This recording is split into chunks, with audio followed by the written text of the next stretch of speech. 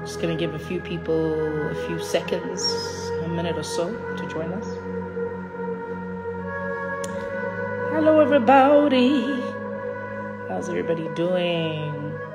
Good evening, family. It's family meeting time. If you don't see a family member who is supposed to be here, please remind them, WhatsApp them, Facebook them. Is Facebook a thing? Facebook them. Please call Bible study now. All right? So that they hop on. You can tag them as well. Let's make sure that we remind them and we let them know that we are gathering. How's everybody doing? Hello La Family. We're going to give it until about maybe 3 minutes after 7, and then we'll get into it. Everybody's still logging on. Welcome. It's hectic today. So, I say it every time, but today is really the day. Please make sure that you do get a notepad or a pen and a paper. Grab your Bible. It's a bit cold. Get you a cup of coffee. Yes, it's definitely Bible study o'clock. I hope you guys are well. You've had a good week. If you are using notepads or a device to take notes, today is the day of notes. I'm a church girl, so I'm tempted to say, tell your neighbor, take notes. It's definitely a day for us to take notes. We're going to go through quite a number of scriptures and just, I think, quite key practical things that we can start to implement in our lives. So today is a very teaching message. It's taking notes, you going over the notes, you amplifying the notes as best as you can to make sure that you understand it to the level that makes sense. One more minute, let's give our family an opportunity to come through. Like I said, tag someone, remind them. If you've got a friend who's going through some stuff and you feel like the word of God would be a great thing for them to hear, invite them on. Tell them we'll buy them data. Come hang with us. Let's come together to pray and hang. Alrighty, those who are not yet, but we'll wait for them at the corner. Somebody says there's load shedding. Cool, don't worry, I'll put this up on the grid. You'll be able to see it. Good evening, everybody. For those of you who are new, my name is Rorisang Tandega Tandegiso. I don't know why I did the whole full name. My name is Rorisang. That's also okay. And I'm part of an incredible family called Jesus This, Jesus That. And everybody's names that you're seeing scrolling down here, the odd 1,800 and something of them that are here, are part of this family. We are Jesus lovers. We believe in the Father, the Son, and the Holy Spirit. We believe that Jesus is the way, the truth, and the life, and that it is through him that we make and reach our Father. We believe in sound word, undiluted, to take the word as it is and to run with it. We believe in coming together, right?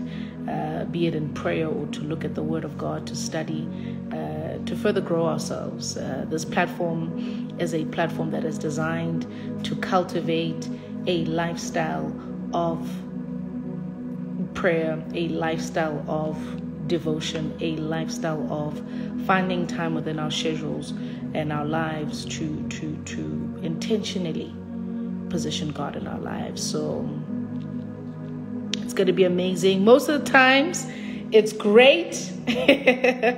But oftentimes, Bible study is quite challenging. I don't know if it's just me, but I mean, they'll tell you as well that it sometimes, man. Hey, sometimes the word is like, okay. You want to leave and go sort out your life. And that's good. It's good. It's good that we can read the word and we can see the areas in our lives that we have to correct. We have to really zone in. So it's a great pleasure for me to welcome you tonight. I'm excited about today's word. Like I said, today's word is very much on the practical side of things. So we're going to be taking lots of notes. And like I said, I will leave this on the grid for you guys to go back to, just to take notes at a later stage. Shall we pray? It gets personal. Somebody says it gets very personal. Somebody on TikTok is like, why do you come for us? I was like, babes, there is nothing that comes for you that didn't come for me first before I say it. Trust me. Oftentimes when I'm preparing for devotion or I'm just going, woo. Today I was reading, parts of the scripture and I was literally laughing out loud because I was like, that's me. right there. What I'm reading there is me. So when it does get personal, trust you believe, we can't teach something that the Lord has not already slapped me across the face with. So that should give you comfort. But I want us to pray. Shall we thank God for this week? We're Thursday, we're here, we're still breathing, still alive and kicking and moving. We've gathered again. God has given us this opportunity for us to be together. So let's start there. Remember again, you're not here to watch me. There is nothing exciting to watch about me, but we're here to really engage. So find a comfortable space where you are, and let's get into the habit of not watching the live, but participating. Does that make sense? Shall we thank God for this week? Thank you for this beautiful week. Thank you, Lord God, for your faithfulness throughout this week. Thank you that the deadlines were met, the emails were responded to. Yes, it got tricky here and there, Lord God, but you were faithful enough to see us through. We do not take it for granted that you've seen us until this far, and we just want to take this opportunity right now, Lord God, just to thank you. Sometimes our week can go by so quickly, Lord God, and many small things are amplified, and the other things, Lord God, can easily be swept through under the carpet as if they were not great. But Father, thank you that we were able to go to work and come back every single day, and you covered us and you kept us safe. Thank you that our children went to school, Lord God, and no evil or harm came their way. We thank you in the mighty name of Jesus. Lord God, thank you that we were able to hand in those assignments and meet those deadlines. And even though, Lord God, it took the last breath out of us, we're thankful that you kept us and seen us through. Lord God, thank you for the opportunity for some of us who are looking for work, that you gave us opportunities to go to interviews, Lord God, to hand in our CVs, even those letters or responses that we got, Lord God, that were not successful. We are thankful that you are God who is still working on our future.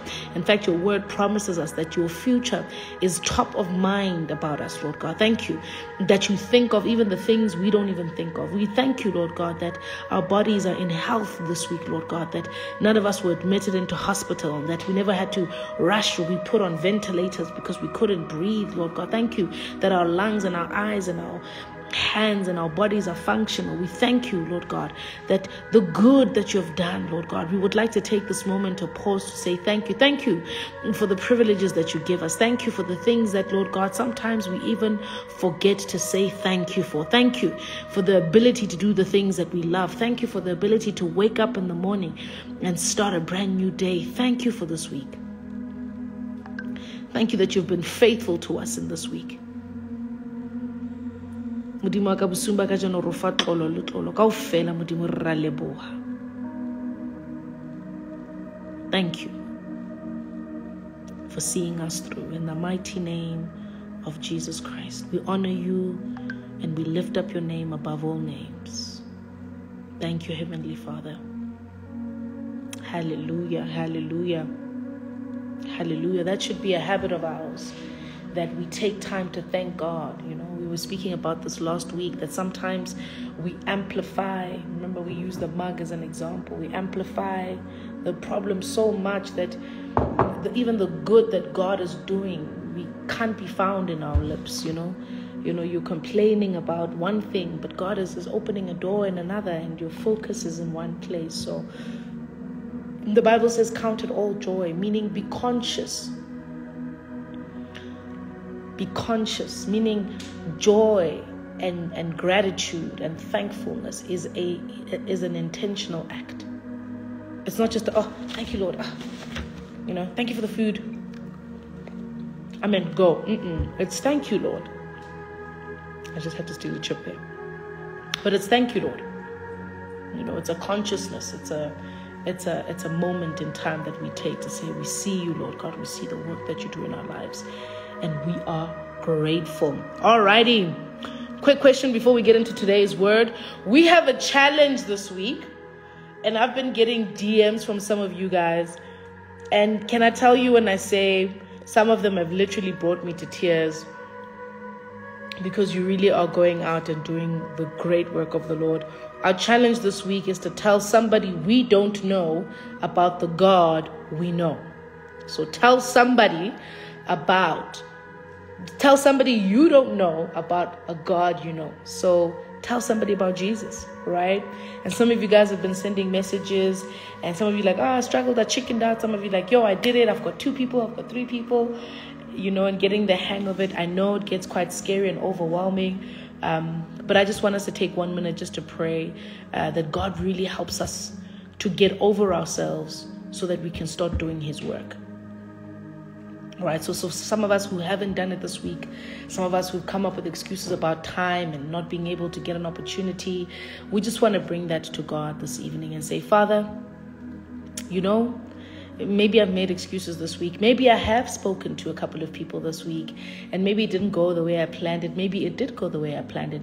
But I pray that your word will never move from my lips. I pray that you will make me sensitive to hear the Holy Spirit and instruction. I pray that I will always be ready to do the will and the work of God. Shall we pray?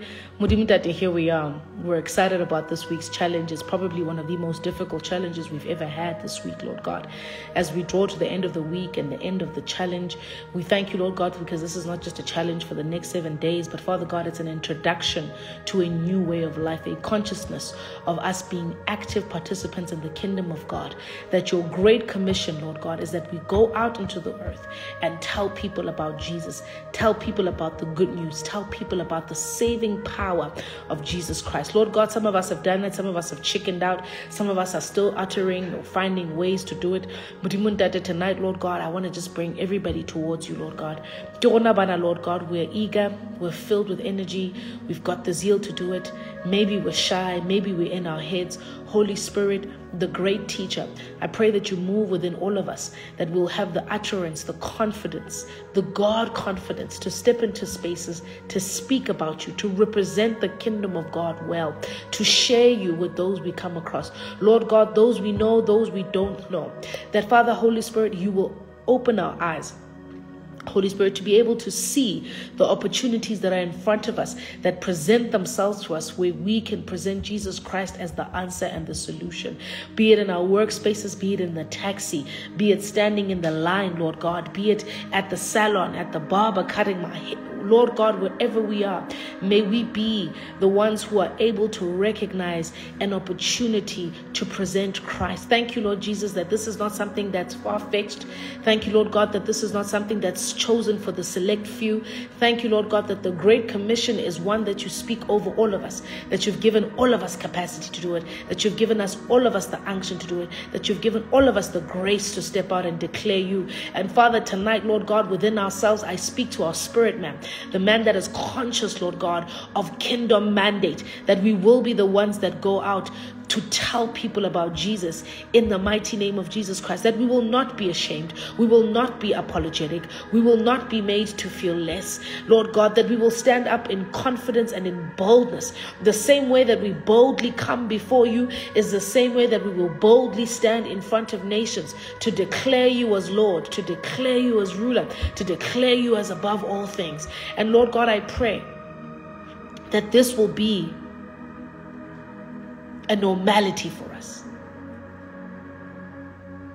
Sure, that this will be our way of life. That, Lord God, we won't even need to turn it into a challenge, because it's exactly what we do.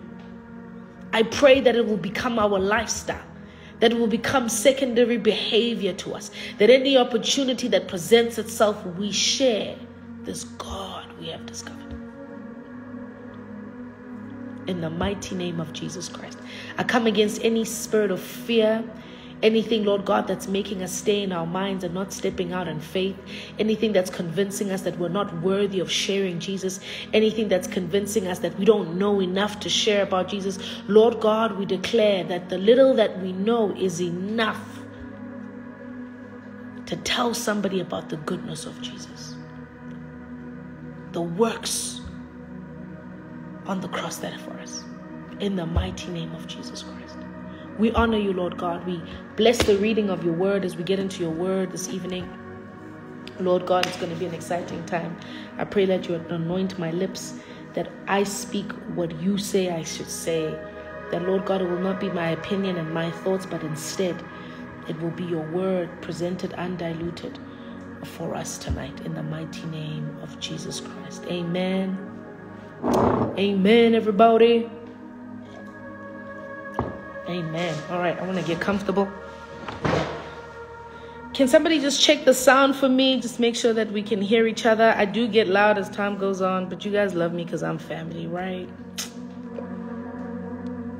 Is the sound fine? If you're happy with the sound, then we can go. I just need somebody to give me a thumbs up. Jabu, I saw you in there. John, can I get a bite of a thumbs up?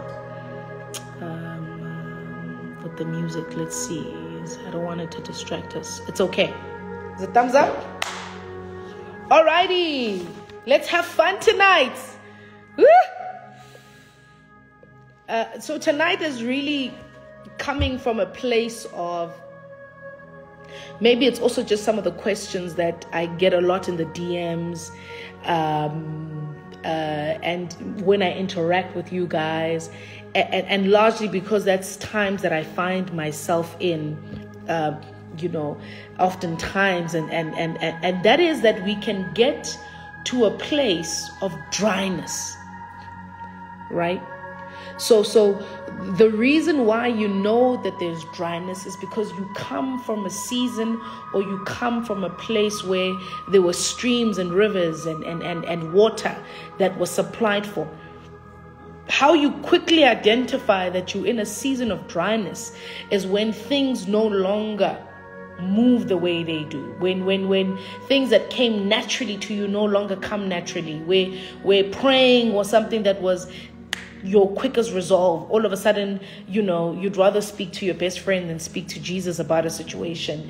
There's a time when we all come to a season of dryness. And oftentimes when we're in a season of dryness, a lot of people equate that time to them having done something to God, therefore God is punishing them. Two, that they're so sinful, they're so bad, and this is why whatever covering that was over their lives has been removed. Three, that there's some sort of punishment that's taking place that they don't know what the root cause is. Why is this happening to me? Why am I going through this? So tonight we're going to speak about dryness. And I think just look at practical tools or some of the things we can do when we find ourselves in a season of dryness. Why is this important? Because maybe you could be in a lush season right now where the grass is green, baby girl. The sprinklers are sprinkling, the sun is shining and the birds are chirping. But winter is coming, right? Maybe it's daytime for you right now in your life, and the sun is out and it's bright, and you look at yourself and your selfies and you're like #sun kissed, but nighttime is coming, and I love God because he has the capacity to be our God in all seasons that we find ourselves in. But oftentimes as children of God, we interpret dryness or the night season as though God has been moved away from us. So we're going to do a couple of definitions so that we make sure that we are speaking on one accord. I did tell you to get your pens and papers ready, but we're speaking about the season of dryness. I'm going to be looking at Psalm 63. I want to go through all of it. I probably won't finish it, but we'll pull out some nuggets. Please go and read the whole of Psalm 63. Psalm 63, somebody just write it in there for somebody who's going to come in and ask where we're reading from. I'm going to take it from verse 1. And it reads as follows. Oh God, you are my God. I earnestly search for you. My soul thirsts for you. My whole body longs for you in this parched and weary land where there is no longer water. Or some translations say, where there is no water. I thirst for you. Dryness. I thirst for you. And I want us to stop there at verse 1. And let's put a little bit of definition so that we can understand. And I'll show you how thirst in the Christian context can almost have a double meaning, right? And as we go on, you'll understand the two dynamics. Very simple, basic, definition of thirst is feeling a need to drink something, right? Another translation says having or showing a strong desire for something. Another one says a need for moisture. right? I want you to keep those at the back of your head. If we look at thirst in the Hebrew context, right? So if we take the Hebrew word for thirst is yesema, right? So yesema comes from the root word tzama. And tzama basically, when translated into English from Hebrew, is an overwhelming desire for things either of the natural or things of God. So I want to almost put a baseline for us today to say that it is having or showing or having an overwhelming desire for something. Are we together? But now when we read in the context of Psalm 63 verses 1, "Oh God, you are my God. I earnestly search for you. My soul thirsts for you." So what do we mean? What does this part of scripture mean when it says, "My soul thirsts for you"? It's a needing or a desire or an overwhelming desire for a renewal, right? I want you to write that there. It's a desire for a renewal. It's a need for renewal. It's a need for hope. It's a need for relief. So my soul thirsts for you. I'm either coming to God for a renewing, renew my spirit, renew my mind. I need something afresh, a fresh anointing, a fresh covering, a fresh zeal, or I'm needing hope that raise up a hope in me for whatever I'm dealing with, or it's a need of a relief that, Father, I'm suffering. I need relief from the suffering. So when he says, "You are my God, I earnestly search for you." Now, this part of scripture, just a bit of context, it's David and he finds himself in the wilderness in Judah. So David is removed from his normal surroundings. He is in the wilderness. He literally is in the middle of nowhere. And he says, "I earnestly search for you." My soul, meaning even though my surroundings are negative, I'm in the wild, nothing makes sense. It's not you answering my problems. But there's something deeper and greater that yearns and wants to search from you. And it's not going to be solved by money. It's not going to be solved by another great relationship. It's not going to be solved by a marriage. It's not going to be solved by a job promotion. It's not going to be solved by that house and that car you're trusting God for. It's something that your soul thirsts for. So this brings us that we are made in his image and his likeness. So when we say our soul thirsts after him, our likeness and our image is drawn towards the one we are made out of. I hope you're following me. And I'm giving this very, very clear or broken down description because we're going to move a lot faster as we move on. So my soul thirsts for you. My soul needs a renewal. My soul needs hope. My soul needs relief from suffering. And the truth of the matter is, the most times when we find ourselves in dryness, it's because the demands of life can sometimes overwhelm us.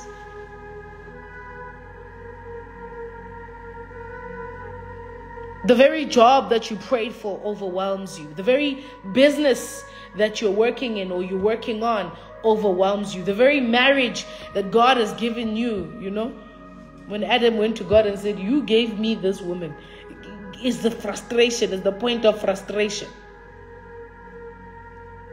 But this is what I want us to have at the back of our minds. See, for our souls to thirst, it does not thirst for what it does not know.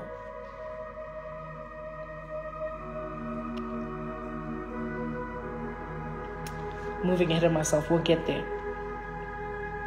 Let's define spiritual dryness if you're taking notes. The first thing, when we feel that prayer and reading of the word becomes difficult, is usually the first point of indicators. When prayer and reading become a hurdle.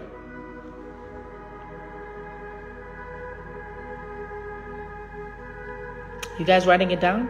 When prayer and reading of the word of God become a hurdle, where it becomes strife, where it is something you gotta almost drag yourself into doing. The second one, where faith is an uphill battle. So where you used to trust God all of a sudden you need that boyfriend to pay the rent. Where you used to trust God as a businessman, all of a sudden you need to pay that envelope underneath the door because that's the only way you can secure the contract. Where you used to trust God, all of a sudden you're doing things outside of your character because you need a plan B. So when faith becomes an uphill battle, we're usually finding ourselves in a spiritual dryness, where there is another plan outside of God. Third one, when doubt starts to creep in. So the things you knew to be true about God, you start to question. And not question because God has done anything different from who he is. The Bible tells us he's the same yesterday, today, and forevermore. But because you have moved in your disposition. So other things seem as a solution. So doubt is the absence of God's truth. So when other truths, when people say my truth versus your truth, his truth, everybody has their own truth. Let's vibe with our truth. As Christians, there's only one truth. The way, the truth, and the life. God's truth is the truth. So when the truth is removed, doubt starts to creep in. That's how you know. Then one I want you to also throw in there is unbelief. This is when anxiousness and stress and depression, where there's a genuine unbelief. You're going, I'm going to trust God for you, but I don't think God is going to do it for me. You trust God for everybody else, but not yourself. So unbelief has creeped in. Spiritual dryness. Drought. So David is in the wilderness in Judah and he says, oh my God, you are my God. Right? I earnestly search for you. My soul thirsts for you. My whole body longs for you. In this weary land, in this space that I'm in, this space that's decaying, this economy that's falling apart. I was watching the news earlier on, and the lady went on and it's like it's a failing state. South Africa is a failing state. In this failing state that I'm in this land that I'm in this failing marriage I'm finding myself in this collapsing career I'm in this pool of just disappointment I find myself in this weary land. My soul thirsts for you. And I want to almost present a question, and you guys know me here on Jesus, this Jesus Act, that I always want us to be careful that are we yearning for him or yearning for the things that he gives us? And David is very clear in Psalm 63 that he's looking for this God. He's also not playing oblivious to the fact that everything around him is falling apart. Are you guys still with me? So today I want us to look at some of the things we can do when we find ourselves in a place of dryness. And I want to put this as a disclaimer, that when you're in a place of dryness and you are struggling to read the word of God, you are struggling to pray, and there's a bit of unbelief that's creeping in, and you're doubting, and you're starting to have plan B, C, D, X, Y, A, Z, you're moving away from the things of God. It's now more your truth versus God's truth. It's not just, please pray for me that my relationship with God should work out. No, Bazalani, that's not how it works. I get to ring a guy that thing. It's not how it works. The Bible says, work on your salvation to show yourself approved. Work on your salvation with fear and trembling. So a lot of us become very lazy in our pursuit, in our relationship with God. It's not a laying of hands and then it's going to mysteriously be sorted out. It's not I'm just going to come to Thursday's Bible studies and then during the week I'm doing my own thing and all of a sudden my relationship with God is... No, we can't preach that. We can't preach that. We've got to be deliberate about our pursuit. I love how David starts. He says, you are my God. I earnestly search for you. Not take me out of the wilderness, oh God, and I will serve you. No. You are my God. I earnestly search for you. How many of us are earnestly searching for God? How many of us can say our souls are thirsty for Him? Not His things, Him. So we're going to be looking at 4 things today, and I'm going to try quickly go through them. I can see time is not on our side. That we can start to put practically in place to make our way back, to get ourselves out of this rut, to be conscious, to be God's workmanship in getting into a season of lushness and His goodness and His streams flowing. Am I making sense? Are you guys with me so far? My notes are all over the place. Thank you, Holy Spirit. Number 1. Team, if you guys are in there, just help me out. No? The first thing you need to do is find a trusted friend. Woo! I cannot overemphasize this. Is it overemphasized? I don't even think that's correct English. Find a trusted friend. Find a trusted friend. What do I mean by this? Find an accountability partner. What do I mean by this? Develop solid friendships that are God-centered, that are honest, that are transparent, and where you are vulnerable. I spoke lots of big English. Do you understand me? Find a trusted friend. And when I say a trusted friend, I'm not talking bro code. No. I'm not talking that kind of trusted, that if you do something, they'll keep your secret to the grave. No, I'm talking about somebody who is conscious and wants you to win at your journey with God. So somebody who will hold you accountable, not to your BFF status, but to the Word of God. Somebody who will tell you the truth. Somebody who will say, but that is not according to the Word of God. Somebody who will go, hey man, did you pray about that? Somebody who will say, I prayed about it and my spirit doesn't feel right about it. I think before you make that decision, go and seek the face of the Lord.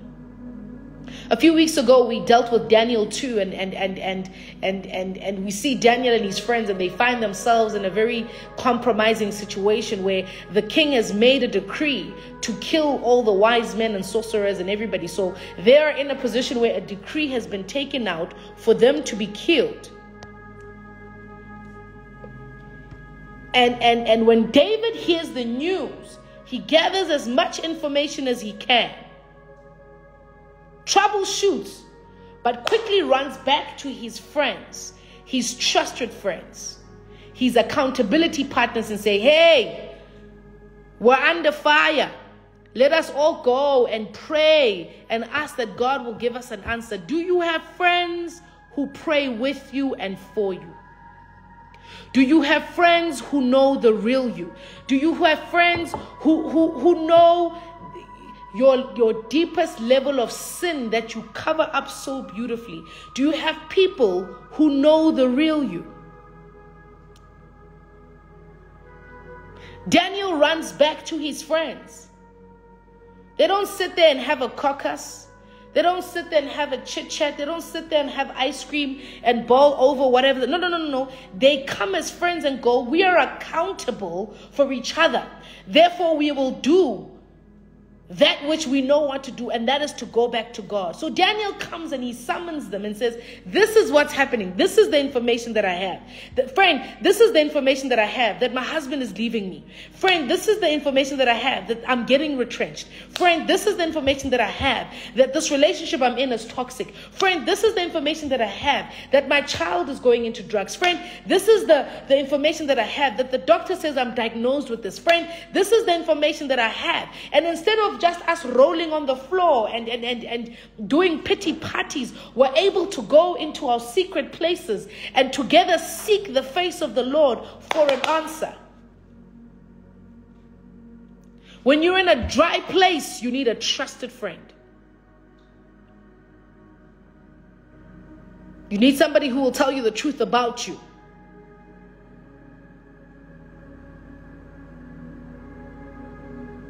Who will hold you accountable.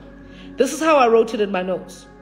You must at every point in your life have someone who knows the real you. Not the you that you put together.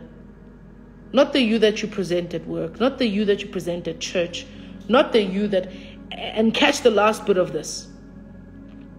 You must at all times have somebody who knows the real you outside. This is going to offend some people. Outside of the people you sin with. Oh, stepping on toes. You know that he's a married man. Accountability. He can't be your accountability partner, because that's somebody who's helping you harness and keep this sin flourishing. I'm talking, there must be somebody within your circle that you can tell the truth and say, hey man, this is the situation that I'm finding myself in. I'm finding it difficult to get out of this place. I'm finding it difficult. And they will pray with you. They won't be there and go, yo, Choma, you know, it is what it is. No, it's not what it is. It's what the word of God says it is. So there must be somebody who knows the real you at any given point, outside of the people who help you nurse the sin. The Bible says everything that's in the darkness will be brought unto light.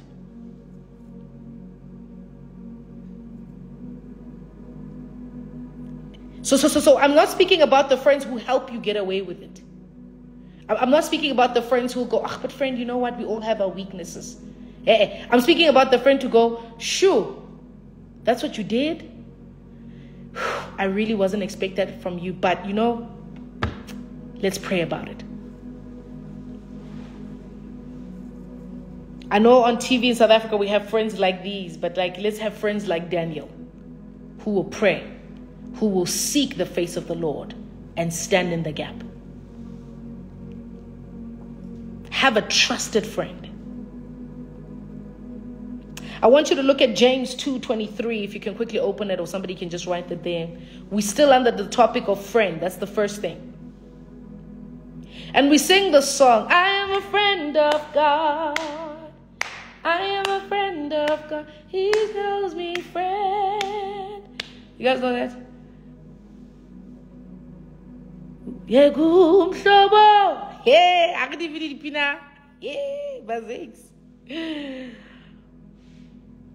God is also a trusted friend. I want you to read at James 2 verse 23, and then I'm going to paraphrase it. Somebody can pull it up and put it on the chat. It says, Abraham believed God. Underline believed. Abraham believed God, and it... Okay, I've paraphrased it. I've written it out. Abraham believed God, and it was counted to him as righteousness. What was counted to him as righteousness? His belief in God. You cannot be God's friend if you don't believe in him. How are we made righteous? We're made righteous because Christ is made righteous. What does the Bible tell us? That he is the way, the truth, and the life. And only through him do we make it to the Father. So what has made us righteous? The finished work of Jesus Christ on the cross has made you and I righteous, not our right doing. It is in us believing that Jesus Christ died on the cross that we claim righteousness and walk in it. Abraham believed God. Rorisang believed that Jesus Christ is the Son of the living God, and that he died and he rose and is seated and mediating and advocating for her right now as we speak. She believes it, and this is counted as to her righteousness. And listen to what the rest of the scripture says. And she was then called a friend of God. And Abraham was then called a friend of God. You've got to believe that God is God in order for you to have a true, undiluted relationship with him. Have a trusted friend. Believe. He's not your friend because he does you favors. Ask people who have real friends that it's not about what you did for me. It's about who you are to me. It's not about what you bought me. It's about you standing in the gap for me. It's not about what you were able to physically, tangibly give me. It was about what you said in my lowest moment. Do you believe God? And the Bible says, and he was called a friend of God. Psalms 25, if you're taking notes, not if, when you're taking notes, write this down. Psalms 25 verses 14 to 17. I want to actually see if I can't pull it up. I've paraphrased it here. When you've got time, read through it. I'm just looking at the time. We've got to rush through it a little bit. And it's basically saying how it starts as, the Lord is a friend to those who fear him. Another translation says, the Lord is a friend to those who know him. And know him not like, oh, I know God, he's so great. No, know him that he's God. Know him that he's sovereign. Know him that he's king. Know him that he's ruler. Know him. The Lord is a friend to those who fear him. Other translation says, know him. And as that scripture continues, it says, and he is the one who saves them in distress. Spiritual dryness, drought. Let me recap the first one. Find a trusted friend. Daniel 2. Friends who will stand in the gap and be honest and always encourage you to move in the direction of God's will for your life. 2. Believe God. Live in the reality of righteousness and be his friend. All right. Second thing that I want you to write. So the first one is a trusted friend. Second thing that we need to do, remember. You know, I was teasing just now before we started, and I was singing. The old school Christians will know this one. When I remember what the Lord has done, I will never go back anymore. All the old school Christians are singing in the background. No. Yeah. We used to sing that. When I remember what the Lord has done, I will never go back. When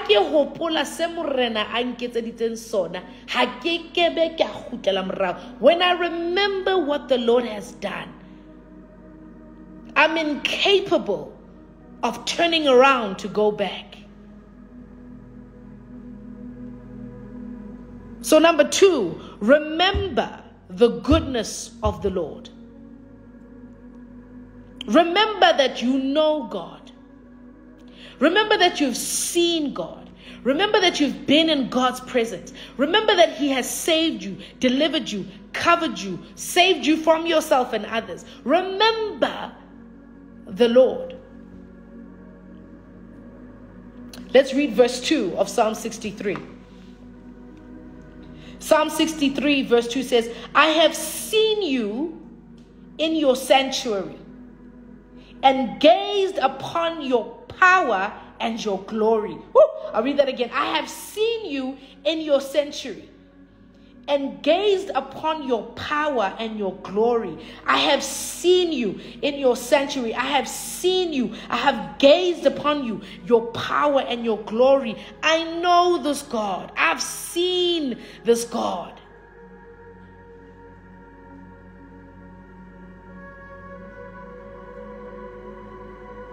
I've seen this God. Open your Bibles to John 9:25. It's a story in the Bible of a man who's blind and he encounters Jesus, and everybody was kind of coming for Jesus at this point because Jesus was doing things that were out of the ordinary, that were out of the norm. So he was praying for people on Sabbath. He was doing things that were not what they knew because he was living as the Son. He was the Messiah, and they were forcing him to do doctrine, and they didn't know that the doctrine had become flesh in their midst. So at every given chance, they were trying to find something wrong in what he was doing. But long story short, Jesus, heals this blind man. And I, when you have time, read the story. I want you to listen to his response. The Bible tells us in John 9:25, he replied, because they asked him, hey, Ebo, did you know that Jesus is a sinner? Jesus is this, Jesus is that. Oh, Jesus is this, Jesus is that. And he replies and he says, whether he is a sinner or not, I don't know. But all I know is I was blind and now I see. I hope somebody catches this in the spirit. When you have seen the goodness of the Lord, nothing and no one can talk you out of what you've seen God do in your life. I have seen the Lord. I have seen his goodness. I have seen him come through for me. Be like the blind man. Look, man, you can come up with whatever situation. You're retrenching me. That's great. All I know that is was once blind and now I see. Oh, this marriage is falling apart. All I know is I was once blind, but now I see. Oh, this job is not working out. My health is falling apart. All I know is I was once blind, but now I see. I have seen the Lord.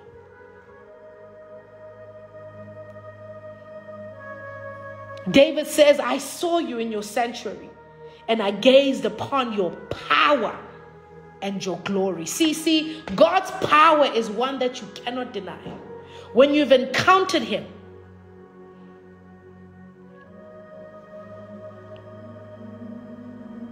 no situation, great or small, can take you out. And sometimes what happens is that we forget.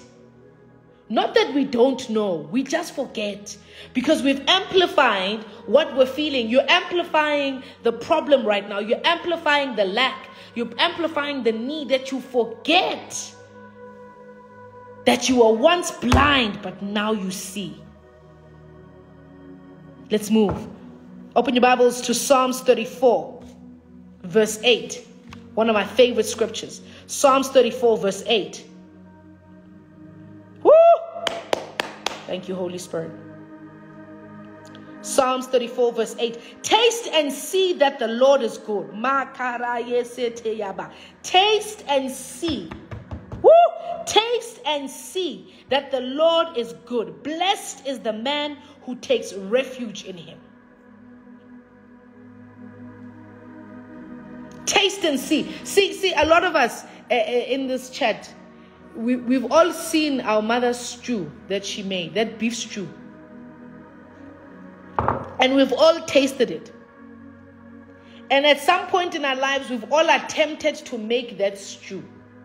You bought all the ingredients. Regular 6 gani lala, watlaka spices sa mother-in-law, wareka di cubes sa beef stoko, wakinga di tapole. You literally gathered everything that you saw her put together.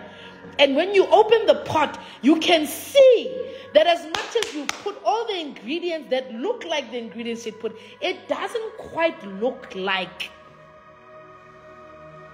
your mother's stew. When you taste it, you put all the ingredients, but it doesn't taste like yammewaha. Once you've encountered God, there is nothing else that can present itself as a God, and your spirit will not kick against. That's why some people are playing church and are feeling dry, though they're in every home cell, every fasting, every revival, every gospel concert, but there's still a dryness in here. You've encountered the God. Now you're entertaining with things that look like the beef stew, but does not taste and look like the beef stew. My example is a bit left. Let me come closer. Me and my brother both have iPhones. Let me tell you one of the biggest fights that will happen in the house is that he has a charger, I have a charger. If Nklafatso Day gives me, they look identical. The charger that's not mine. Because I've seen my charger. I've spent time with my charger. I've seen my charger charge my phone. I know the ability of my charger. If he gives me his charger, before I even plug it in,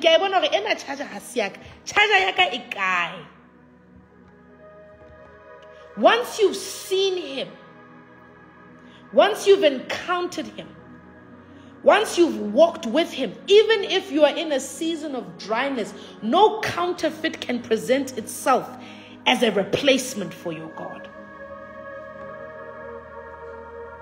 So some of us are sitting with counterfeits. And your spirit man is kicking against it. The Holy Spirit is going, this is not it. This is not it. This is not it. As a charge, how? This is not it. This is not how we live our lives. No, this is not it. This is not our lifestyle. This is not it. This is not how we talk. This is not it. This is not how we pray. This is not it. This is not what we worship. This is not it. This is not what we spend our money on. This is not it. Your spirit man is kicking against it because it knows. Oh. Go to Psalms 103. Oh, Lord, help us with time. Psalms 103. Psalms 103 verses 2 to 5. We're still under the title or under the subtitle, Remember. Remember the goodness of the Lord. Psalms 103, 2 to 5. 103, 2 to 5. Somebody write it in there. Thank you, Holy Spirit. Ooh, Lord, help me finish this today. Psalm 103, verse 2 to 5. It says, bless the Lord, O my soul, and forget not all his benefits. I'll say it again. Bless the Lord, O my soul. My soul thirsts for you. So who should not forget the goodness of the Lord? The soul. Because your eyes will be deceived by what's happening. What needs to not forget is your soul. So bless the Lord, oh my soul, and forget not all his benefits. Let's read the benefits. If you've got it, read it out loud with me. Bless the Lord, oh my soul, forget not all his benefits. He who forgives all your iniquities, who heals all your diseases, who redeems your life from destruction. Woo! Who crowns you with loving kindness and tender mercies, who satisfies your mouth with good things, so that your youth will be renewed like an eagle.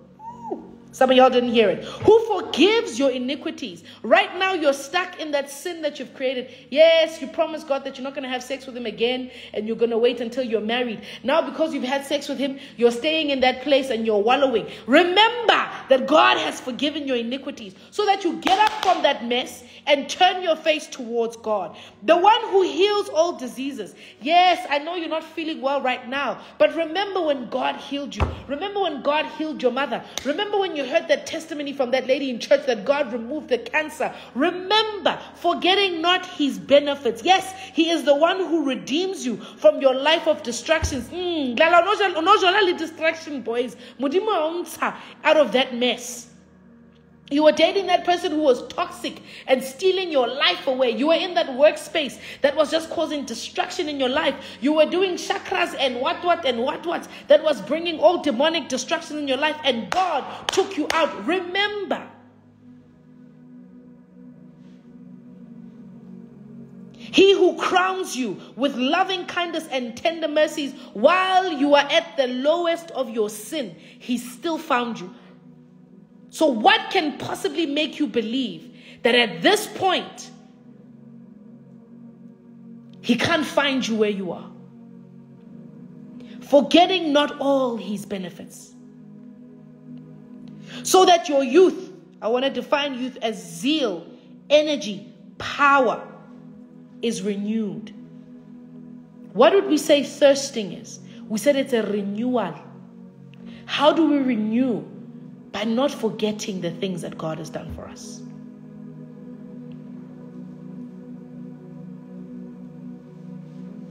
Sure. Number 3. We're almost done.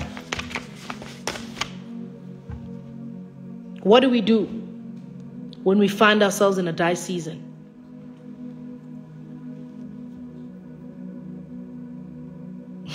I titled this one, It Is What It Is.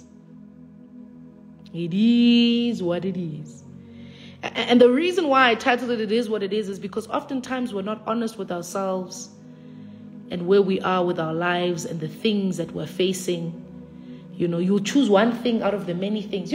I'm so stressed at work, but you're stressed at work, you're also stressed at home, you're also exhausted, you're also overworked. And this is how I've written it. We are overworked and underfed. Overworked and underfed. Meaning what everyday life requires and pulls out of you. But because we're not going back to the Word of God, we're not spending time in prayer, we're not spending time seeking the face, we are underfed, we are malnutritioned. But we are overworked. But this is what I want us to take out of this one. And you can, in the meantime, open 1 Kings 19. 1 Kings 19, verses 1 to 8. 1 Kings 19. We've got to be realistic to say it is what it is. I'm tired. It is what it is. I'm exhausted. It is what it is. I'm frustrated. It is what it is. I've been fighting. It is what it is. Like, I'm at that point where you've got to be honest at the point that you are in life. Because Bazexi, rather the situation of pretense. I'm strong in the Lord. I know, Bazexi, beloved, I'm strong in the Lord. No, when you're tired, you're tired. When you're overworked, you're overworked. When you're spiritually drained, you're spiritually drained. Right, let's look at Kings. I'm going to quickly read it and try to paraphrase it as much as I can because we're out of time. Literally, we've got 4 minutes. You know I like King Ahab, or this story. If you follow me, you'll know that I bounce on this quite a lot. King Ahab, First Kings 19, verses 1 to 18. No lies, verses 1 to 8. Now Ahab told Jezebel everything Elijah had done and how he had killed all the prophets with a sword. Ahab told Jezebel everything Elijah had done and how he had killed all the prophets with a sword. Verse 2, so Jezebel sent a messenger to Elijah to say, may the gods deal with me. May it be ever so severely. If by this time tomorrow I do not make your life like the ones of them. So if I don't kill you like they killed them. So he's got a death threat basically over his life. Verse 3, Elijah was afraid. Obviously, I mean, if somebody's going to throw a death threat like that to you, you're scared. Verse 3, Elijah is afraid for his life and he's on a run for his life, right? He then makes his way to Beersheba in Judah, where he leaves his servant there. Verse 4, while he himself went a day's journey into the wilderness, he came to a broom bush, sat under it and prayed. Listen to this. And prayed that he might die. Listen to what Elijah says. It sounds a lot like us. I have had enough, Lord, he said. Take my life. I am no better than my ancestors. So, iba hlotse le nna hlotse. Lenyalo le ba hlotse le nna le hlotse. Msebetsi o hlotse le bona o ba hlotse. Le bona ba hlokaetse ke ukula, whatever diseases they had, nami uNkulunkulu ngithathe. He says, take my life. Verse 5, then he lay down under the bush and fell asleep, going somewhere. And at once an angel touched him and said, get up and eat. He looked around and there by his head was some bread. Imagine that. Baked bread on hot coals. Sounds so romantic. And a jar of water. He's in the wilderness. There's no baked bread in the wilderness, let alone a jar of water. He ate it and drank, and then he laid down again to sleep. Verse 7, the angel left him. The angel of the Lord came back the second time and touched him and said, get up and eat, for the journey is too much for you. So he got up, he ate, and he drank. Strengthened by the food, he traveled for 40 days and 40 nights until he reached where he was going, the mountain of God. Woo! Some of you guys are already getting it. You've got to eat, you've got to drink, and you've got to sleep. I want to almost use this part of the scripture as a symbolic, in a symbolic way, that you've got to know when to rest. He was ready to take his life. He was ready for God to take his life. He was ready to give up. Some of us are at the point where we're going, I want to take my life. I can't do this anymore. All you need is sleep. All you need is to rest. All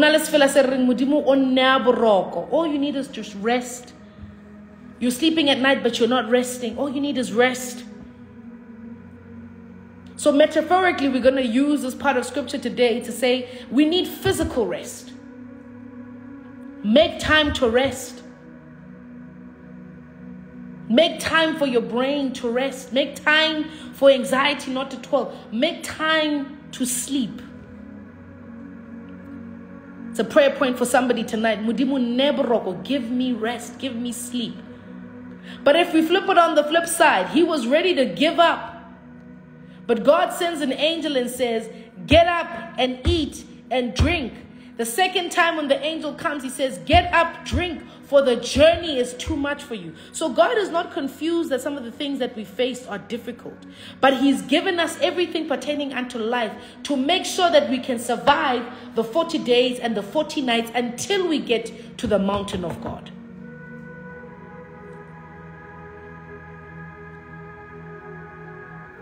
So some of us are at a place where we need to rest. But some of us are at a place where we need to get up and eat and drink and sleep again. Get up, eat, drink, sleep again. Get up, eat, drink, because the journey is too far for us. Where God is taking you requires you to eat. Where God is taking you requires you to drink from this word, to eat from this word. The Bible says man shall not live on bread alone, that we need to eat. He was faithful enough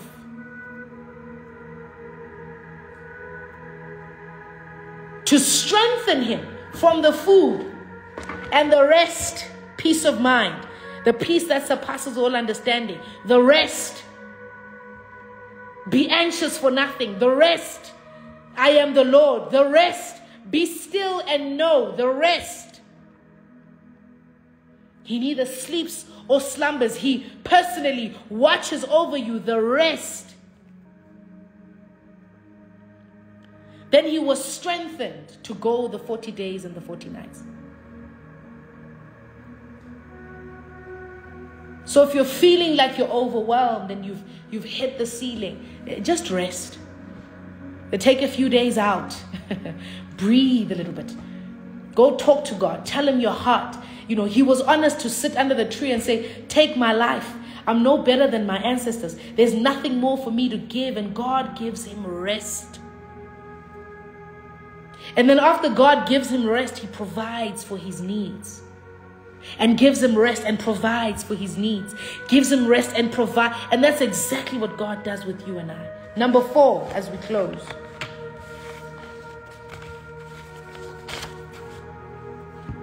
And I think it ties in so beautifully with number 3. Be honest with God. Tell him the truth. God does not expect you to come to him with a manuscript sounding nice and pretending like your life is not your life. Be like Elijah. Sit under the tree and go, Lord, take my life. He was honest. He was running for his life, but he was also honest about where his life was at. In fact, if he really felt like that, he probably would have just stayed for Jezebel to kill him. But he still had something in him that kept him moving. And some of us are there. There's something in us that goes, it's going to be okay. It's going to be all right. But that doesn't mean you can't sit underneath the tree and tell God that I've had enough. I love what Elijah says. I have had enough, Lord. I've had enough, Lord. I've had enough. Because God is faithful enough to give you the rest. He's faithful enough to give you the food you need, the drink you need, to strengthen you anew. Number 4, dealing with dryness. Be honest with God. I close with this. Jeremiah 20. I shared this with the team about 2 weeks ago and we really went in on it. And I know that we've been taught a doctrine that makes us believe that we've got to come to God with these rehearsed speeches and lines and behavior. No, God knows the real you. He knows the real you. He doesn't need you to package yourself. Let me know if you're there. Jeremiah 20. Jeremiah 20. I'll pick it from 8. Let's pick it from 7. In fact, if in your Bible, it's probably tagged as Jeremiah's complaint. Jeremiah is a prophet of God. God is using in a mighty way. He was prophesying. He was doing great things for God. But here he is. Somebody who has seen God move in his life. Somebody who has seen prophecies being fulfilled. Somebody who has seen God make things happen. He's here in verse 7. Complaining A lot like Elijah underneath the tree. Jeremiah says, oh Lord, you mislead me. Have you ever felt that where God has sent you to go, it was like a trap? Where you heard God clearly, he said, go here, take this job. Then that job looks like a mess. Do this business, then that business looks like a mess. Marry this person, then that marriage looks like it's going upside down. Do this, then that thing looks like it's going upside down. So Jeremiah in verse 7 is complaining. He goes, oh Lord, you mislead me. And I allowed myself to be misled by you. You are stronger than I am. I love Jeremiah because in whatever state that he finds himself, he's not confused about who God is.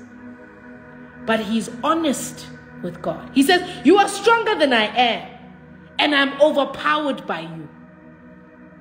Now I am mocked every day. Everyone laughs at me. You sent me out to prophesy. I've prophesied. Now I'm the joke of the town.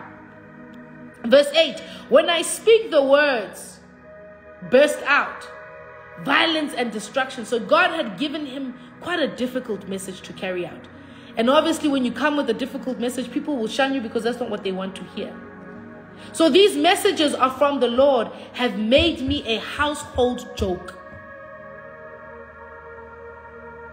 My business is making me a household joke. My ministry is making me a household joke. My marriage is making me my career is making me a household joke. Like ki joke.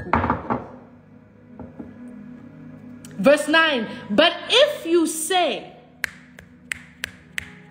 verse 9, but if I say I will never mention the Lord or speak his name, his words burn in my heart like a fire. It's like a fire in my bones, meaning I can't control what I feel for this God. I can't control what I've seen this God. Yes, I'm a laughing stock, but I can't control that I was once blind and now I see. I can't remove myself from the reality that I have seen God move in my life. Yes, I see the diagnosis from the doctor, but I can't remove myself from the fact that I've heard this God talk to me. Yeah, I know that I just buried that person, but I can't remove myself from the knowledge of knowing that God loves me. He says, I'm worn out trying to hold on into it. I cannot do it. Verse 10. I heard the rumors about me. Then he goes on, they call me man of terror. They do this. This is the part that I want us to land on. Verse 11. But the Lord stands beside me like a great warrior. Before him, my persecutors will stumble. They cannot defeat me. How do we get out of dryness? Doesn't mean we don't complain. Doesn't mean we're not honest with God. Doesn't mean we don't tell him how we feel. It doesn't mean that we have to do it alone. But what it does require us is to never forget. What it does require for us is to never hold anything in higher regard than we do God. What it does require us is to understand that God's power is limitless. That as much as Jeremiah was complaining about what was happening in front of him, that they're calling me names, they're mocking me, they're saying this and that about me, then he lands at verse 11 and says, but the Lord stands beside me like a great warrior. Do not forget that he's a great warrior. Do not forget that your persecutors will stumble before him. Do not forget that he loves you unconditionally.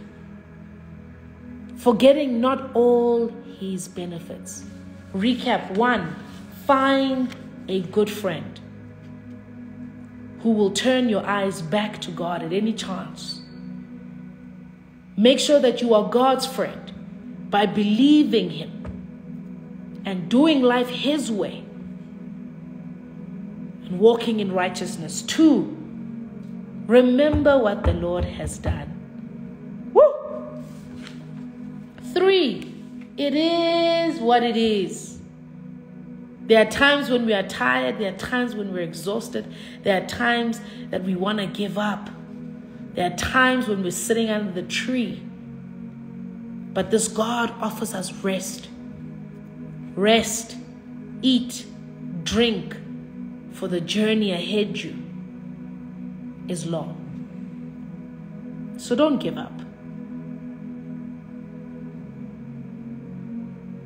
Let's pray. Woo!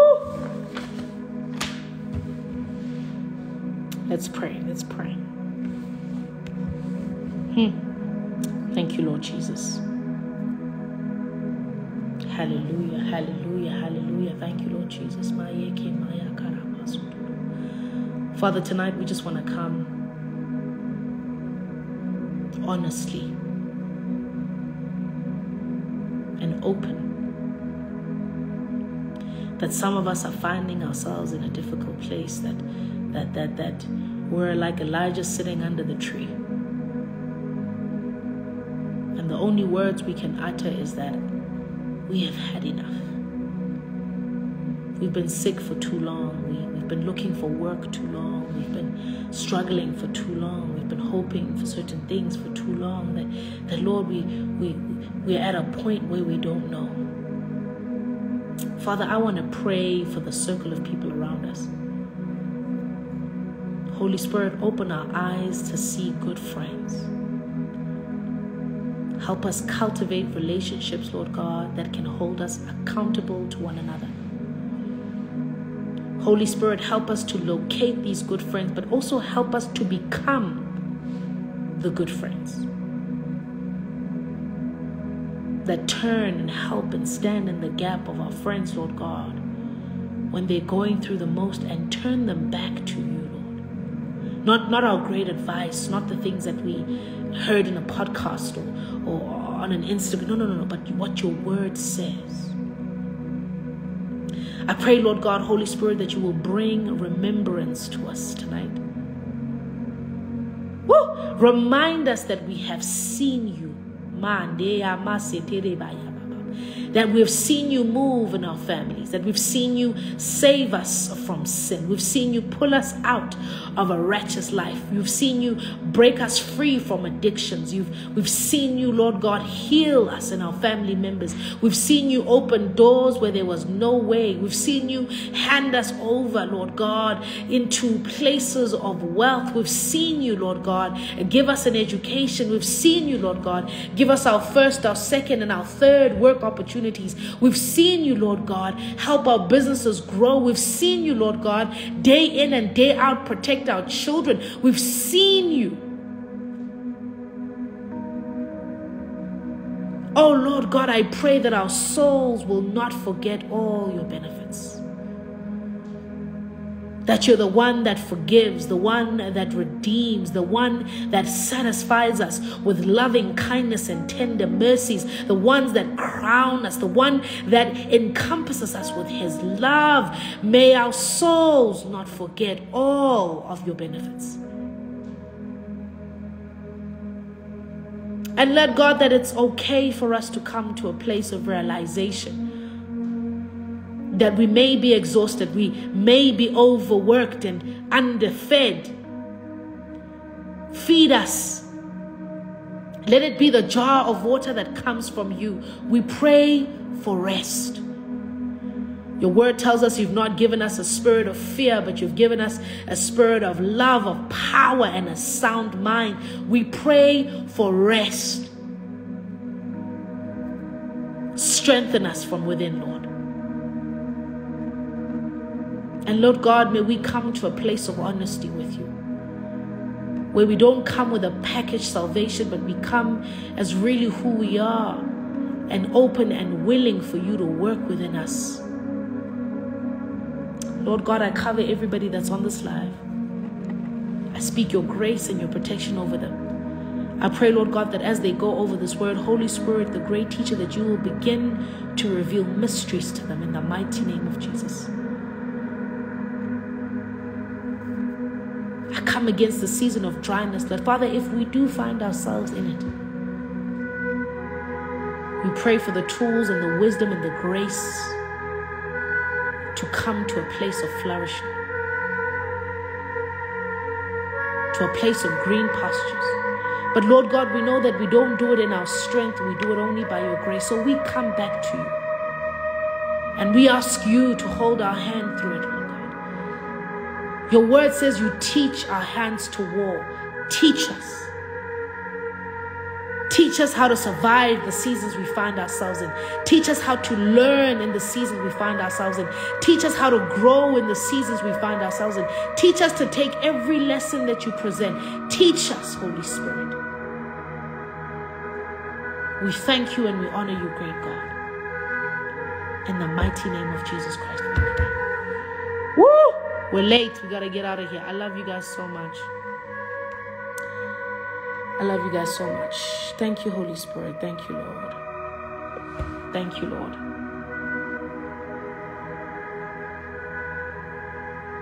I needed that. Thank you, Lord. Woo! Okay. We're back again tomorrow morning at 5 a.m. Right here.